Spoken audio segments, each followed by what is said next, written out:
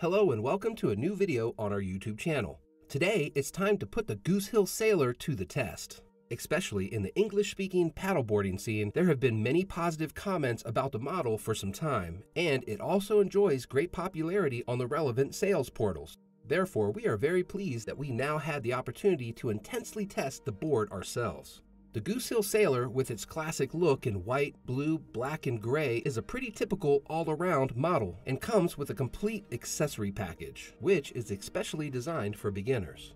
In this video, we go into all the features of the offering and also tell you what special features set the board apart from many others in the very competitive board class. For even more detailed information, feel free to read the in-depth written board review on stand-up-paddling.org, which we've linked beneath the video. Due to our good contacts to the manufacturers, we often have the pleasure to test the latest models in the form of free test boards for you. Of course, you will always find a direct link to the attractive offers in the video description.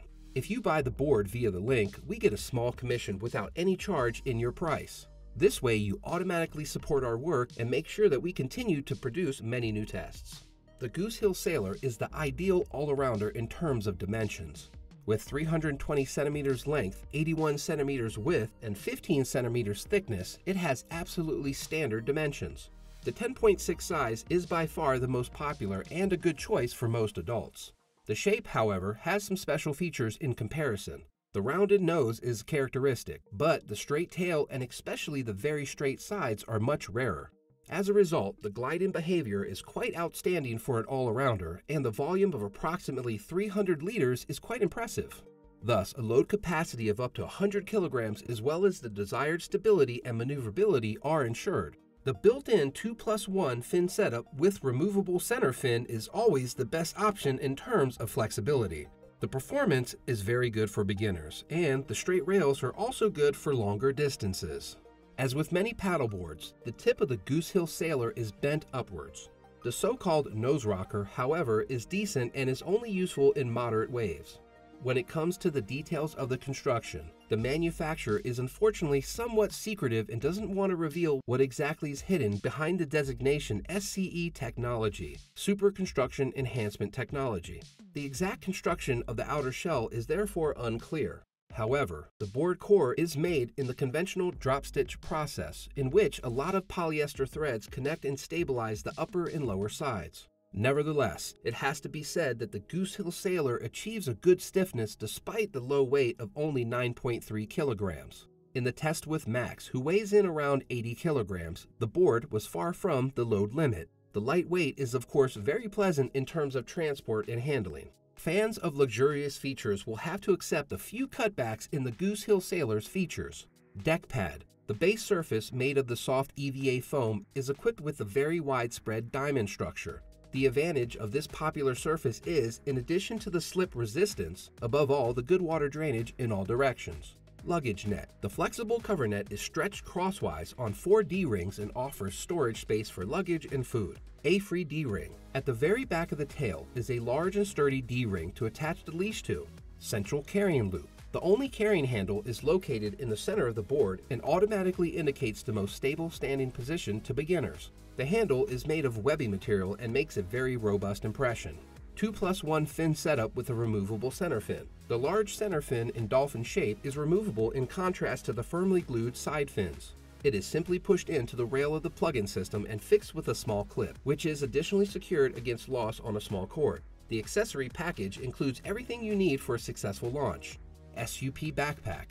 The black and gray backpack with white logo and lettering of the manufacturer is a roomy but overall simple model. Dimensions 95 by 45 by 35 centimeters. It is equipped with a side handle, a large main compartment with a zipper and wide but only very limited padded carrying straps. The hip belt allows it to be adjusted closely to the body. In addition, the individual parts of the paddle have space in the side slide-in compartments and can be fastened with the straps above.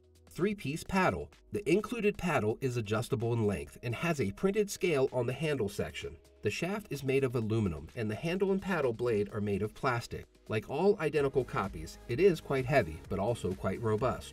Switchable double action air pump with pressure indicator, pressure gauge. The set includes a switchable double action pump with pressure indicator, manometer. With this, you can pump air into the board both while pulling up and when pushing down. When the back pressure increases towards the end, you can switch to the single action mode and save your strength. Coiled leash. The included black safety leash is coiled and only stretches to its full length when you fall into the water. The neoprene cuff allows you to connect the board to your ankle or below the knee, ensuring it always stays close to you.